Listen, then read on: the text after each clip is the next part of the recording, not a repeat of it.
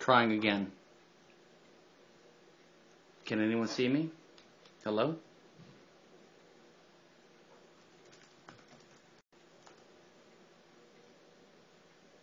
Okay, I'm back. Sorry about that. I don't know what happened.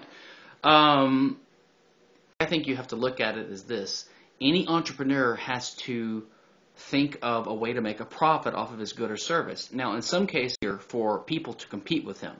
And if a large component of the value of what you're selling could be easily copied, then it may be difficult to stop people from more easily competing with you.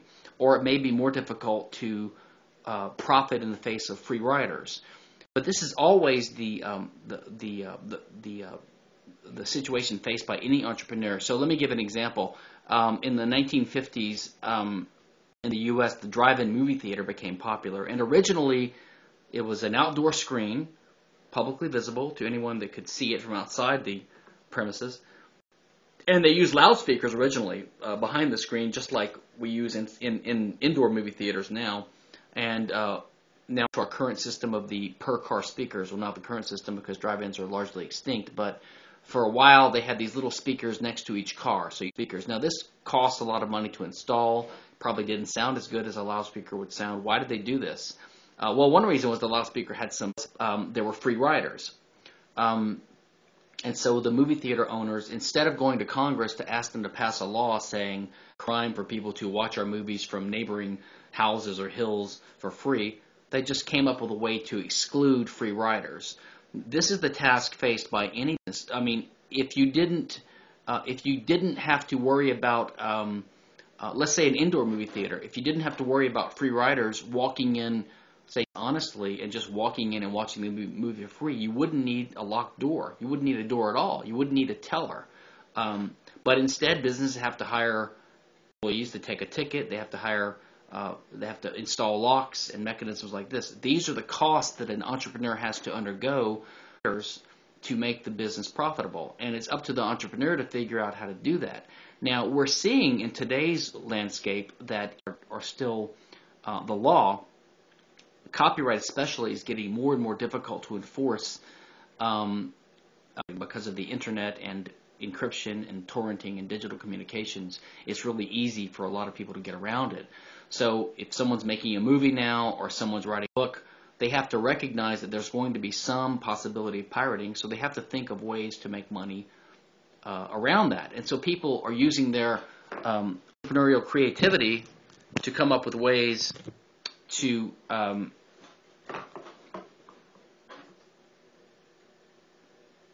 on a second. Someone says they can't see me.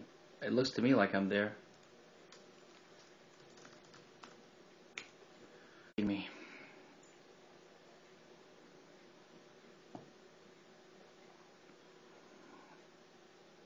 See, we have 28 people here, so let's just make sure that you guys can all hear and see me. Hello?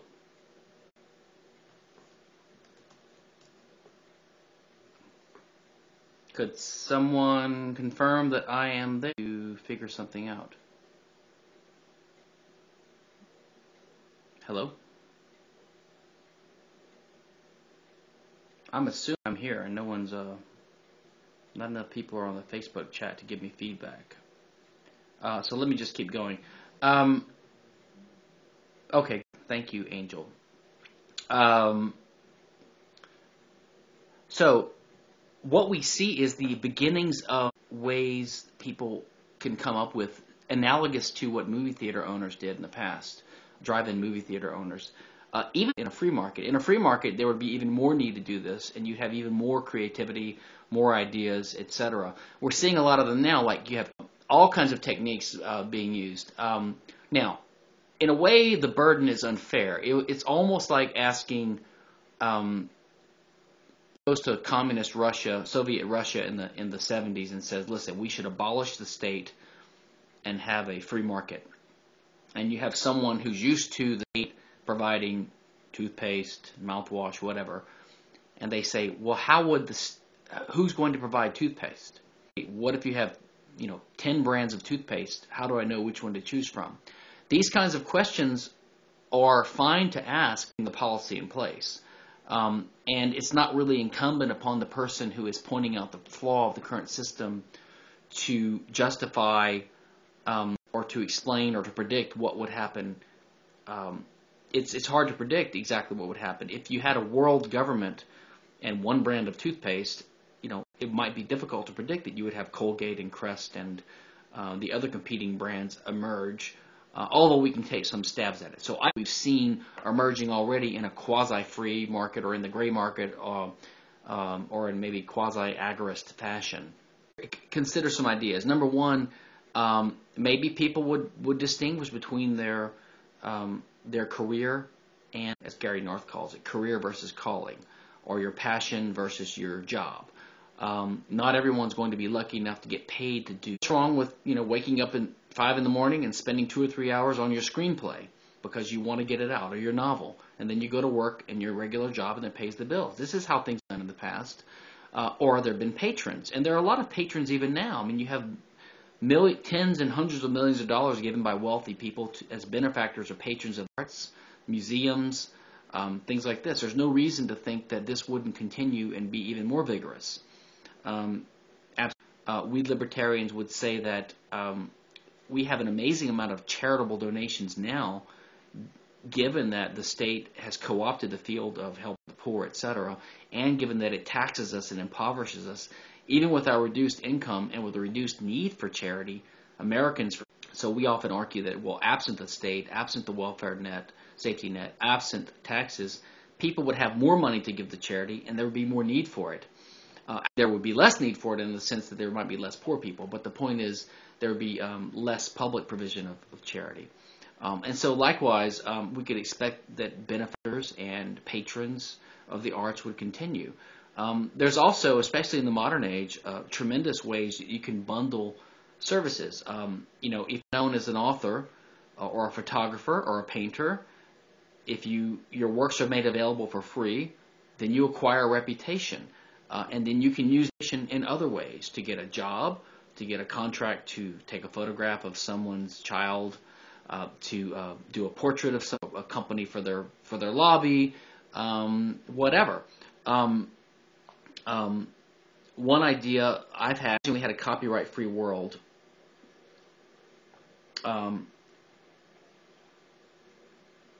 And if you published a novel, people could knock it off.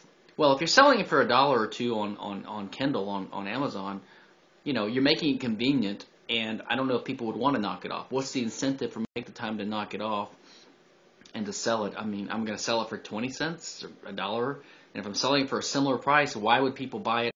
The original author or his authorized chain of distribution, which they trust as being the legitimate and most recent version, etc. So number one, there's a way the middleman, and this is what's happening with technology. The publisher is becoming less important. People are able to, so you have different private reputation or quality control mechanisms like a quality seal of approval arising to let people choose which of these self-published books are terrible, which ones are actually good.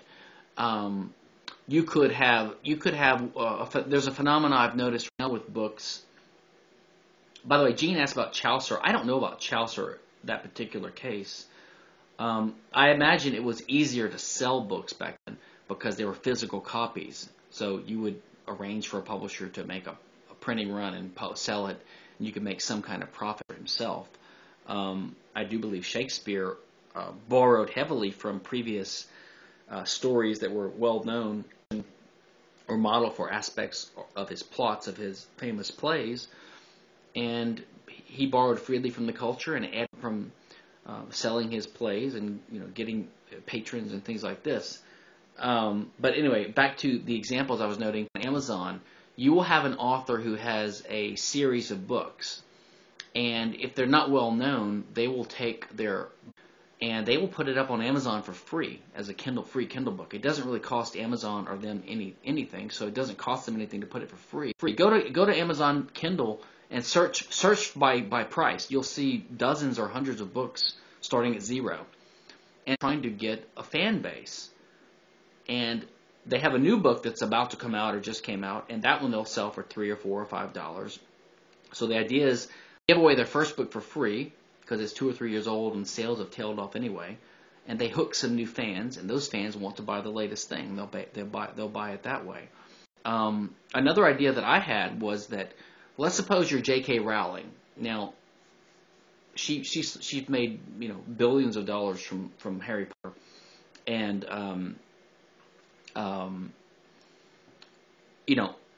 let's say she sold the first one or two for free because she had a passion for it, and she wanted to hook these millions of kids onto her world. Little money at first, maybe some, through creative ways. But let's say she made nothing for the first 1 or 2 or 3 books. Well, by that time, she's got a huge legion of fans. To put out a notice to the parents or to the public, I've got number 4 ready. And as soon as I get 1 million people around the world agree to pay $10 each for this book, I'll release it. I think she could have gotten that, so that's $10 million. I mean, she could make lots of money that way. Now, let's say she publishes the entire Harry Potter series, and in a copyright-free world, there would be nothing preventing someone from making a movie based upon Harry Potter. It might have been made a lot sooner than it was. You might have 3 or 4 different versions of the first Harry Potter novel being made into a movie. And they wouldn't have to pay her royalties at all, J.K. Rowling. But one of them might say, listen, by getting an endorsement from the author, because the fans would rather see, if there's 3 versions of the movie, the fans would rather see the one that the author has been a part of, approved the script on, been a consultant on. It's value to the movie studio in getting the author's cooperation and endorsement. So she could say, you're going to go, and even if there was piracy, movies could make money because they would just sell them. They would show them in the movie theaters. It's a different experience than the DVD market. And the DVD market or the streaming market, you could make something, you just sell the service. It's just that it's easier for people to compete because they can knock you off. You just have to make money at an earlier stage or make a lower profit later on, or deal with the market, or come up with ways to profit despite the fact of people emulating you and doing what you do. Okay, so that was sort of a take at the answer. As far as invention, there's always been innovation. There's been continual innovation and increasing innovation in the last couple of centuries. There is no reason whatsoever to think that wouldn't continue, especially because there's every reason to think that patent laws now heavily distort and impede innovation. For example, let's take the smartphone market. You have now a small group of carriers and players who are very dominant, and they have these patent wars with each other. Google's Android platform, RIM with the BlackBerry, Apple with a smartphone, with the iPhone, Microsoft with the Windows Phone, etc. These guys are suing each other left and right. They're spending tens of millions of, maybe hundreds of millions of dollars on patent lawyer salaries and patent lawsuits and settlements and etc. And it seems like it would hurt them, but really it just raises costs for the consumer. And what it does is it creates an oligopoly. It creates a small number of players, who are entrenched large interests.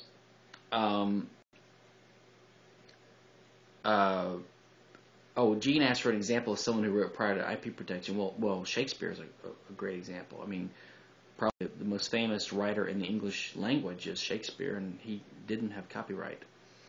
In any case,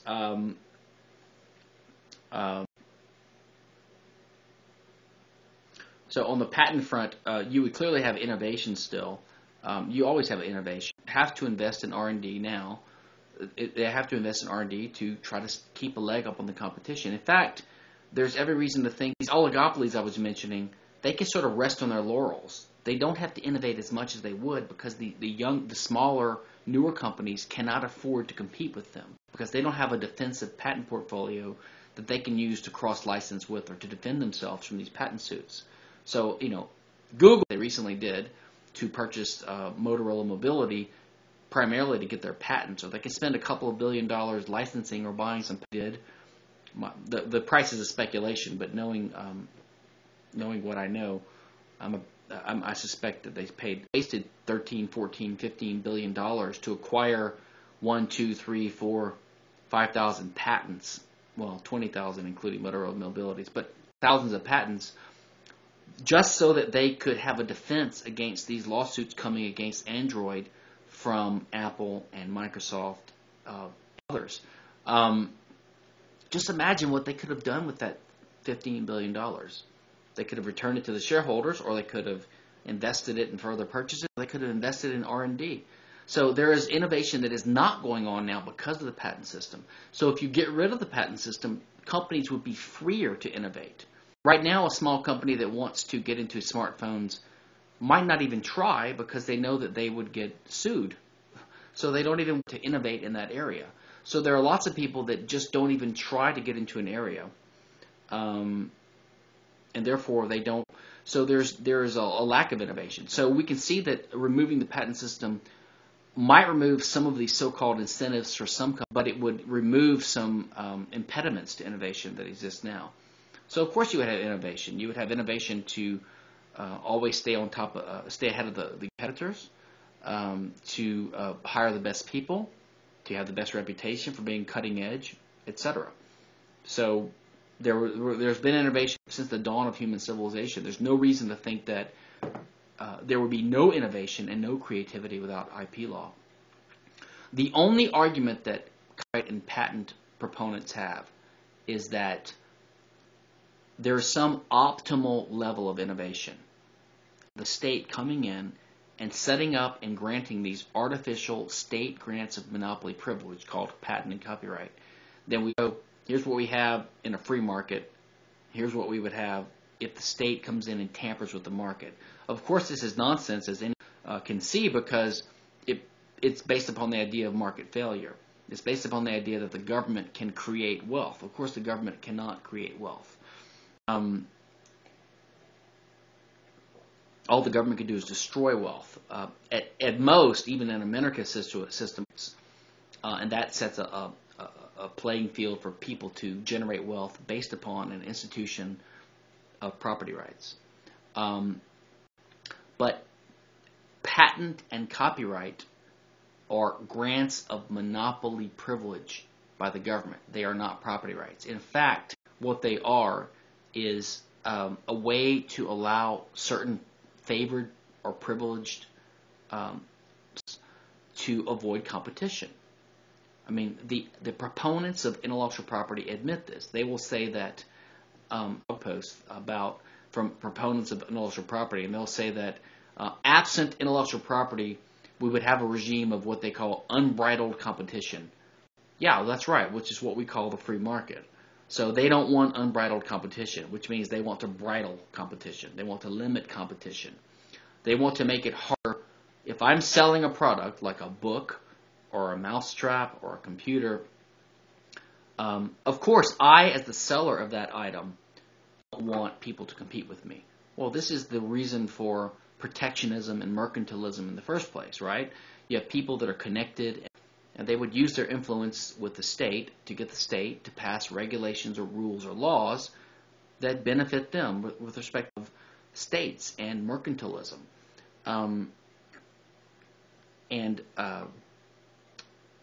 This is with IP. In fact, I think of it as the new mercantilism. And again, for people that are just joining in, there was a new patent law passed, a significant reform of America's patent law signed into law on Friday, just 7 days ago, by President Obama. And I have prepared I think a 50-page PowerPoint presentation replete with which I will be giving tonight Eastern Time on the Mises Academy. So anyone who's interested in this, go to academy.mises.org. I'll type the.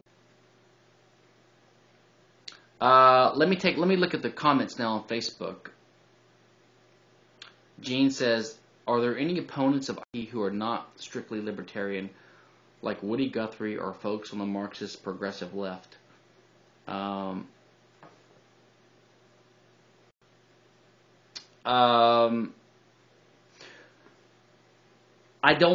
don't really know. I do know that you do see some opposition among the hardcore lefties to patent and copyright, but it's sort of crude, and from what I've seen, their opposition is because they accept the same mistaken presumption free market proponents. They all believe that patent and copyright are types of property rights. So you'll have free market patent and copyright proponent, and they say, well, it's just a property right. Well, you have some lefties who agree with that. They say it is a property right, and we disagree with it for that reason. The conservative or the right libertarian says, I agree with it for that reason. They're both wrong in their assumption. They assume that patents and copyrights are part of capitalism, part of property rights, but they're not actually. In fact, patent and copyright were never called property rights originally. They were called, monopolies. In fact, the first patent statute was the Statute of Monopolies in England in I'm forgetting the date, 1623, I want to say. But when people started opposing these laws in the West, in America and Europe, in the 1800s, I believe, they opposed these monopolies. They knew that they were problematic. And so their proponents, which were favored special interest groups, which were benefiting from these things, and the legislators who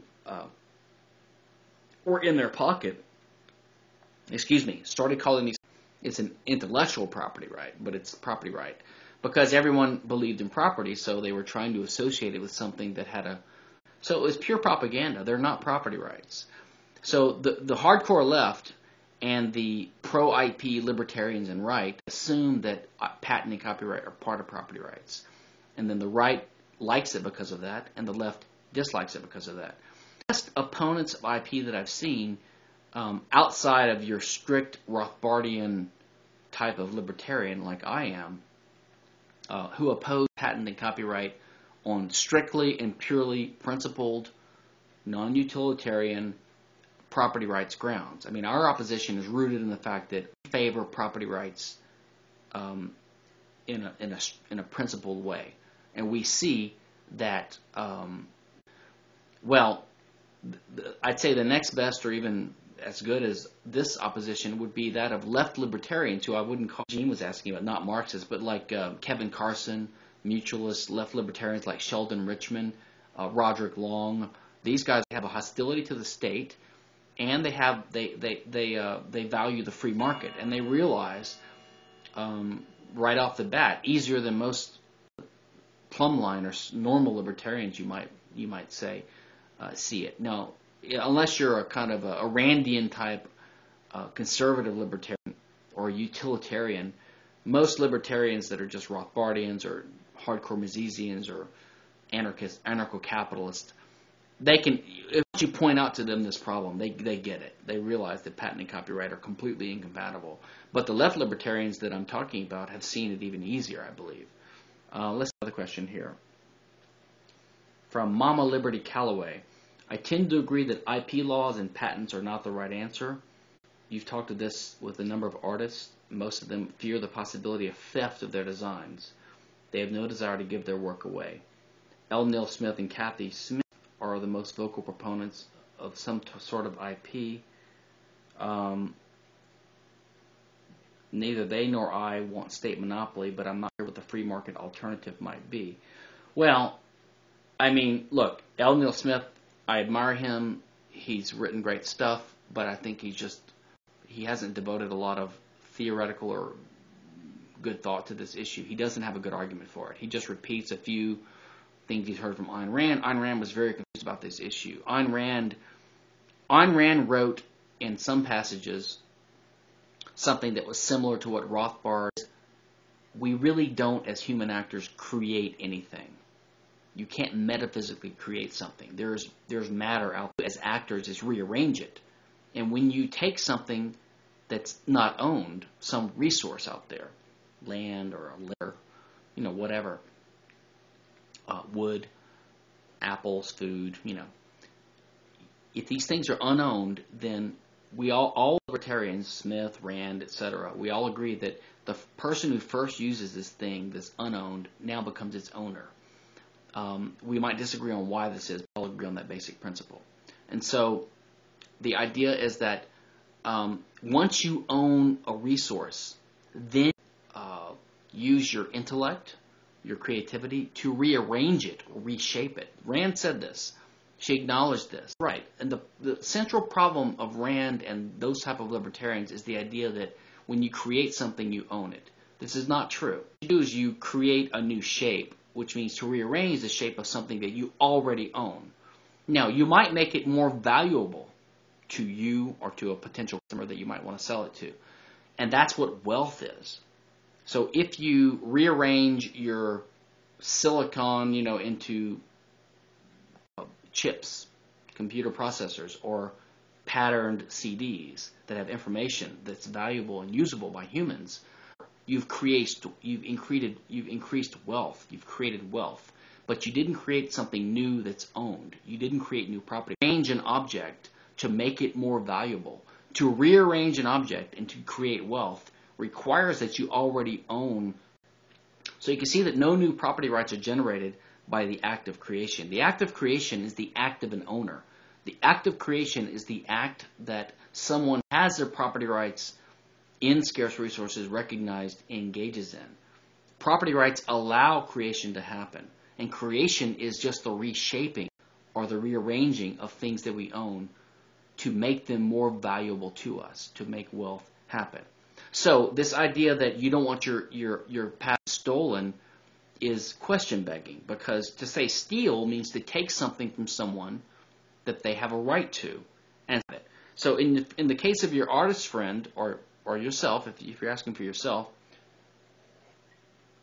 if you have a pattern or whatever, a painting, a logo, a picture, whatever, look, you can keep it secret if you want to, but as Benjamin Tucker, a great left libertarian anarchist thinker, said, if you want your ideas to yourself, keep them to yourself. But if you want to try to get some profit, I don't mean monetary profit, psychic profit, monetary profit, whatever. If you want to release your ideas to the world, if it benefits you to do this, like, if I want to sell my photographs or my paintings, I need to release them to the world. If I want to let people know I'm a good writer, I have to show them what I've written. That's the price of having to. That's the price of getting this benefit that I want. Well, then that's the price I pay. I mean, if you release information from it, and then they may implement it, they may copy it, they may compete with you, etc. And so it's faced by the person possessing talent, skill, knowledge, innovation, information. If you want the world, then do it. But realize that one cost of doing that is that now you're not the only person who knows it. And the nature of information is that it can be spread easily, people can learn it, and it might make it easier for someone to compete with you. I mean, this is the choice faced to a different degree by anyone. Let's say I have a grocery store, and I'm an A&P, a Piggly Wiggly, and I'm competing with Kroger, and I say, you know what? We're kind of the same. Customers don't see us as that different. I'm going to have really nice, clean stone floors around, and I'll make the aisles 3 feet wider so people don't bump into each other because they get annoyed by that. So I spend the time and the money. Risk, maybe this will be a waste of money, but let's say it pays off. I spend X dollars on modifying my stores to widen the aisles and do these other enhancements, and I get more traffic because of that. Well, if I get more custom because of that, more customers, then that's going to give me higher profits temporarily, and that sends a signal in the market by the price system to everyone else, hey, this A&P has a good idea. Let's like that. I mean, I took the risk first. They come in second, but then sooner or later they're going to have wider aisles too. If this is I've discovered something that works better for consumers. I profited from it at first, but then slowly over time the profit goes down as people compete with me. This is the nature of the market, and there's nothing wrong with it. It's really, really, really easy for someone to compete with you. I mean, if I'm selling an MP3 file of a song for whatever, you know, it's easy for someone to copy that one time and sell the identical copy for 99 cents, maybe too much. You have to take these things into account. There's nothing wrong with that. All right, let's see.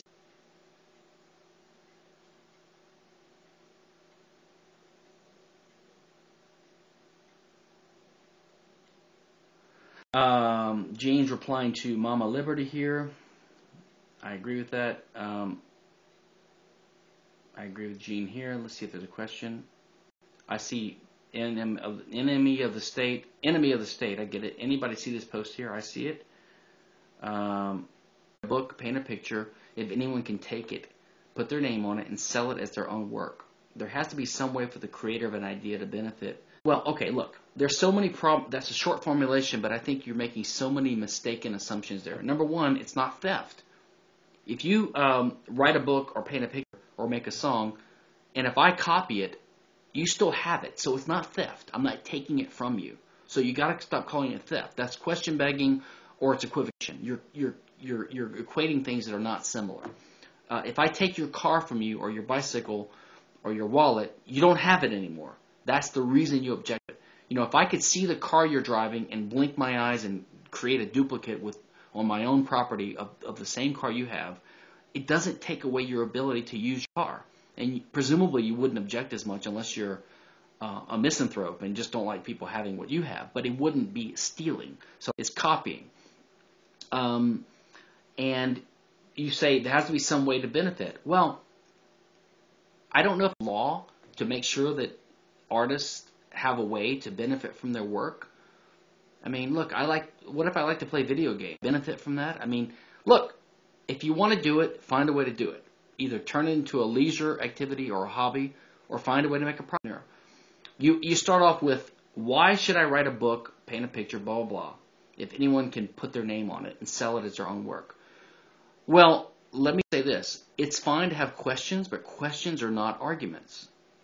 Just because you're confused about how a free market would work, just because you're curious about how a free market would work, doesn't mean we shouldn't have it. It's fine for you to not know. It's fine for me to not know.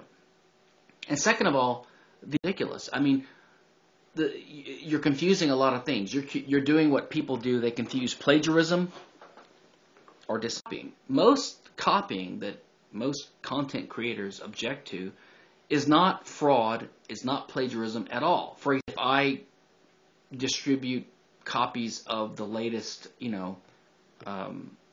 CD of some album, some popular rock group, or the latest John Grisham book or whatever, I mean, I might do it for free.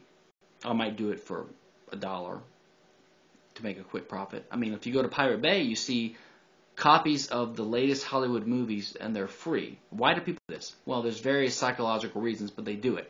But the point is, they put these movies up there. Does the pirate... Let's take Avatar. You could probably find pirated copies of the Avatar right now. You could buy a copy for $10, $15, $20 if you wanted. Does the guy... No. He just makes a copy. And if he did put his name on it, would you download it? Or would you think, who knows what else? I mean, would you buy Stephan Kinsella's Nicomachean Ethics? Or would you think, this guy's a moron? I mean, it's not going to be a problem, people putting their names on other people's works. They're going to look like frauds. They're going to hurt their reputation. They're not going to get anyone who's going to want it, even if it's free. So that's not the issue. It's got nothing to do with people putting their name on it. The problem that content creators talk about is people copying their works. So let's not confuse it with plagiarism. Okay? And so if you go back to the question, why would you do it? I don't know why you would do it. Maybe you wouldn't. Maybe there's a lot of work being generated now that wouldn't be generated in a copyright-free world. I mean, so what level of innovation and creation is? All we know is there will always be some amount, and we know that the inventions and the artistic creations that are generated now are heavily distorted by the state laws. We do know that, and we know that people are harmed by these laws, and we know these laws aren't justified. Okay.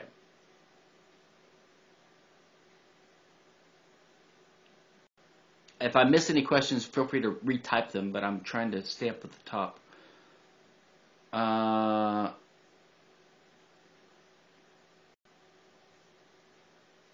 Mama Liberty Calloway.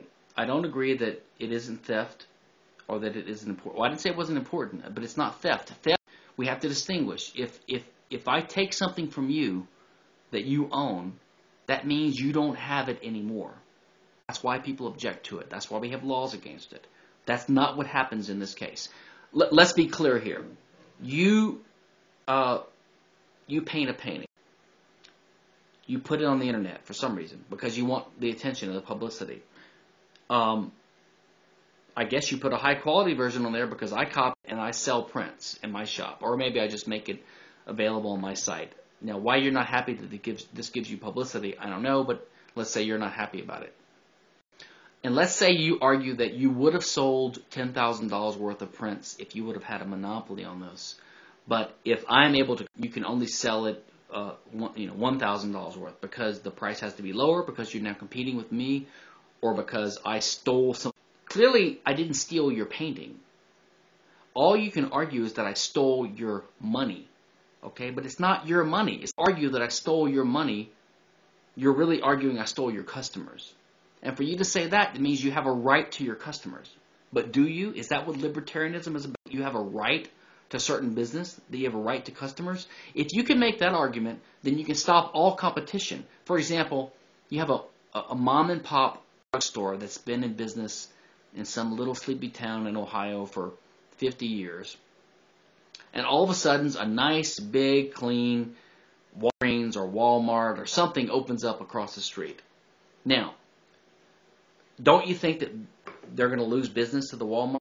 Or the mom and pop or their kids that own it now going to gripe and grumble and say they stole our... Is that a misuse of a metaphor? Yes. Were the customers really stolen? No. Did the mom and pop store own the right to their return business? No. So people, when they use these metaphors, it trips up their reasoning and leads in, because you cannot seriously maintain that copying an artwork or something that you came up with is stealing it. It's not stealing it because you still have it. So the only thing that can be stolen is the money you could have made if you had had a monopoly on it. But that means you have a right to that money. But it's not owned by you. It's owned by your customers. That means you have a right to your customers' money, which you don't. They have the right to change their mind and deal with someone else. So you need a better argument. I'm putting words in your mouth. Look, you're free to clarify and try to think about it, but I've seen these arguments thousands of times, and I think that's the implication of what you're saying. I mean, if you want to clarify, I'll be happy to take another stab at it.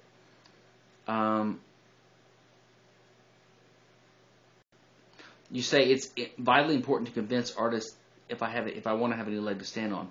Well, that's a tactical issue. I mean, look, we libertarians, how are we going to persuade Social Security beneficiaries now that we should abolish Social Security?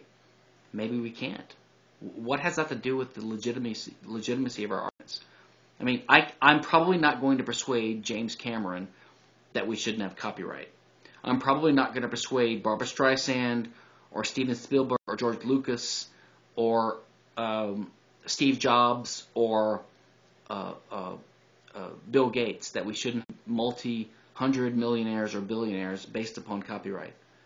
What does that have to do with the legitimacy of our critique of IP? Keep it in place because it disproportionately benefits them. I think that's irrelevant. Now, if you want to ask me how can strategical questions, so let's focus on that. The answer might be maybe we can't.